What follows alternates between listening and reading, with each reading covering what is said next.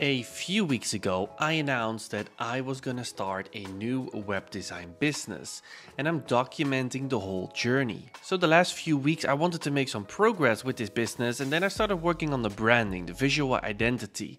But then I ran into a dilemma, which was, should I start this new agency under my personal name or an agency name, so come up with a new name? And I needed this answer because I was working on the branding and I need to know, do I need to make a new logo, a new domain, or email, everything? So the first thing I did was ask my community for help. The results were that the majority of people, like 60%, thought that doing client work under a separate business name was the best. So I asked them for some arguments. This person said that it's a lot better to make an agency name because then you can sell it in the future. This person said, be real and be yourself. And this person said, two things were clear to me in your first video. You want to create a strong brand, a company of one. And who is that one? You, Rino. So yeah, I have two camps of opinions, not a clear winner yet. So I started looking online for some other YouTubers. The first one that I found is from Ran, another fellow design YouTuber. Let's see what he has to say about it. It really depends on, number one, your ambitions. If your ambition is to start a big agency and hire a lot of people and grow and scale and stuff like that, an agency might be the right thing for you. But if you're looking to build a single person business, small business, and work on your own, then maybe a freelancer name works right for you. And I want to tell you that some people think that maybe clients do not treat freelancers who use their name, seriously enough. But I've always used my personal name and not an agency name. And my experience has been that there's a lot of clients who actually do not want to work with agencies. They want to work with freelancers because they have the assumption, which is a lot of time correct, that agencies are more expensive, there's more people, it's going to be slower, it's going to be more bureaucratic, you're not going to work with the creator itself. So there's people who actually want to work with freelancers. On the other hand, there's big clients or corporates who do feel more security working with an agency. So it really depends on your ambition and what kind of clients you want to work with. Thank you, Ran. This was very interesting.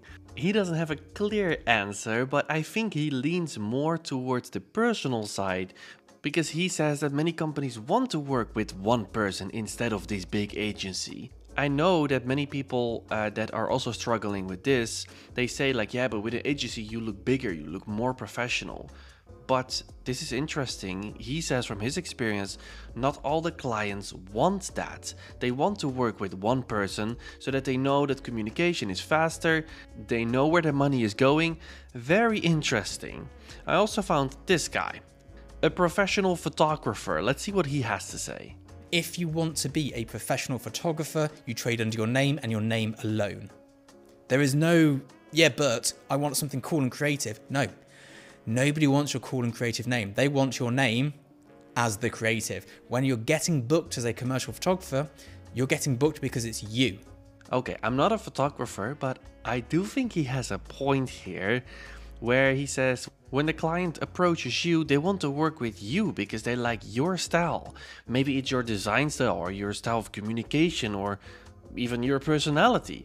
I know that this is true because I also have a friend who does photography and videography, and he says the same thing about clients, that they really care about the person who's actually doing it instead of the product that they deliver. So when I saw this, I was leaning a lot towards the personal name side. But then I did some more research, because under my last video you guys were also recommending some books, and especially two books that caught my attention. A few of you actually recommended this book, The E-Myth, Why Most Small Businesses Don't Work and What to Do About It. And this one, The $1 Million Web Designer Guide. Well, if that's not for me, then I don't know what is, right? So I started reading these books. These books basically explain the problem that most creative businesses run into, and that is that if you keep your business small, just one person, you, then a lot of the pressure is on you. So when the business starts to grow, chaos occurs. The E-Myth book even says, if your business depends on you, you don't have a business, you have a job. Which sounds very convincing if you don't think about it too deeply. So the general idea of these books is that instead of you trying to do all the work yourself, you build systems. So you document how you do it. Then you teach that to other people, which then become your employees or your contractors. And then they can deliver the service for you without you being involved. Basically letting the agency run on its own. This gives you, the founder, a lot more freedom to do something else. And it can create a lot more money because you can scale. With systems, you can scale. Without systems, it's impossible to scale. This sounds very appealing, right? Because you get more money and more freedom. I mean, who doesn't want that? That's why many young dudes fall for this approach, including me in the past, because I thought it would give me freedom. But is it really so simple? And is this solution for everyone? Or is there more to it? I personally think that there's a lot more to it because there's a big price you pay for that, which these books don't talk about.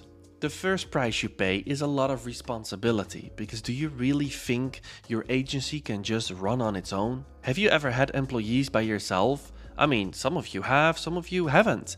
But let me tell you, you first have to find a person. That's not easy already. Then you have to teach them the material, so you have to have good teaching material, and that is assuming that you can actually teach, because that's a skill. But then, do you really think that will just go right all the time? No, you have to check up on them. They will have questions, you have to answer that. You will have to manage them. You will have to give them feedback if they're underperforming. You have to pay them. So you basically become a manager, which is a lot of responsibility. And then the second price you pay is that you lose the connection with the work you actually wanted to do from the beginning. I mean, if you're managing all the time, because that costs time, trust me, it does cost time to manage people. So if all of your time goes to that and maybe doing some sales, then are you still doing the design and the development that you enjoyed? I mean, if you don't enjoy it, then it's a good option. But I personally enjoy the design and the development. So it's kind of ironic because this book promises that you will become $1 million web designer, but if you follow all of the steps of this book, then you're not a web designer anymore, you're a manager. So that's what I mean with the price you pay. So these two books basically assumes that the founder doesn't want to do the actual creative work himself anymore. But I know how it works because I have some friends with agencies. Some of them, they love it, that they can manage people and they don't have to do the actual design work anymore. But some of them secretly want to do some design themselves. And then sometimes they just do it in their free time, which then kind of defeats the purpose, because you went into this career to do design and then you do it on the side. Doesn't make any sense. And also that profit thing, you think it's so easy to make a lot of profit with that approach. I've heard stories where small agencies are having 100k of revenue and then only 10k of profit because they have all these costs, because they need to pay all of these people. It creates a lot of overhead. It's not just the salaries, it's also the systems. You have to buy bigger packages for project management, for invoicing, everything. And so your profit margins go down when you do that approach. So I'm just gonna say it, I think the writer of the E-Myth was wrong. Because being a company of one doesn't mean that you are doomed to be a freelancer and have to just do whatever your client wants. That is having a job if you have to follow orders. If you're on your own, you can still act like a business if you systemize what you offer. It's all about positioning yourself, creating those systems, and then filtering clients that do not fit your agenda. So that's why his quote, in my opinion, is way too dramatic and way too black and white. The definition of a business that I found on Google was an organization that provides goods and services to the community in exchange for money with the goal of becoming profitable. Yeah, you can do that on your own. So even though I find it interesting to critique these books, I do have to say that this approach is a valid approach. You can build a team, build systems, and then try to scale that way. Okay, so now back to the point. We need to get to a conclusion, okay? So what I'm trying to do here is I'm trying to find an approach that works for me. I'm not trying to find the best approach that works for everyone, right? One answer for everyone. That doesn't work. That gets clicks on YouTube and TikTok and wherever, but it's not reality. And I think I spent way too many years trying to find the perfect solution, but you never find it. At some point, you just have to say to yourself, okay, what do I really want? So let me share that with you because maybe you can resonate. I already said a little bit of it, but I like to do the creative work myself. I love it. I also don't like the process of hiring, firing, even worse, and doing performance conversations. Those are not fun, even though you have to do it as a boss. I only want to work 1 day a week on this business, which I think doesn't really fit the agency model, because with the agency model it kind of looks bigger and it looks like it's always available, so I shouldn't look too big and too available. And I think when you do it in a personal way, I think clients can be more understandable, especially with me, because they see I have a YouTube channel, I have other things going on, so I think that works better for me. I don't want to do a lot of preparation work before I can get started with this agency. And creating a separate name, separate logo, domain, everything is just more work. And then what about selling the agency in the future? Because that is a really good argument, right? But in my position, it's kind of hard, because even if I would create a separate agency name, then it would still be quite dependent on me, my personal brand, because my personal brand brings in quite a bit of clients. And so even if it's a separate name and I am gonna stop with the agency, then it will also damage the lead inflow. So that makes it less interesting to actually buy my business in the future. So as you can see, I basically came to the conclusion for me that creating an agency name is not the best option for me, and I'm just going to do it under my personal name. I do want to keep it a little bit separate, so I think I'm going to use a subdomain, something like agency.mywebsite.com, where I can put my services and list it out a little bit more specifically, because my personal website should also link to my educational stuff and everything I do.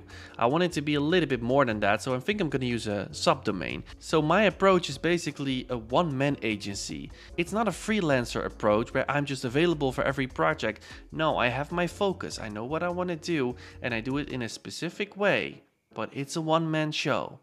And let's say that I don't like this approach. I can always change it in the future, and I can always start an agency a separate name if I want to. And I can still hire people with this approach as well. It doesn't stop me from hiring an extra designer or developer to help me with a project, but if I can do it myself, I would do it because I enjoy it. So what is your approach? Did you choose something that you're happy with, or are you still questioning what you want to do?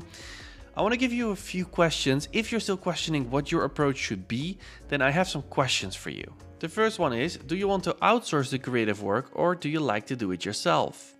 Do you think you will like to manage people? Are you dreaming of making it big one day by selling your company?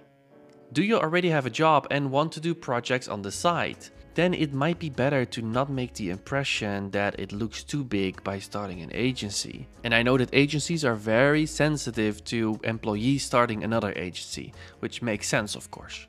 So yeah, that's it. I also wanted to give you something that you can think about. I am slowly building my agency step by step, and I'm documenting everything. I want to keep things simple. I hope you like it so far, and hopefully I will see you in another video.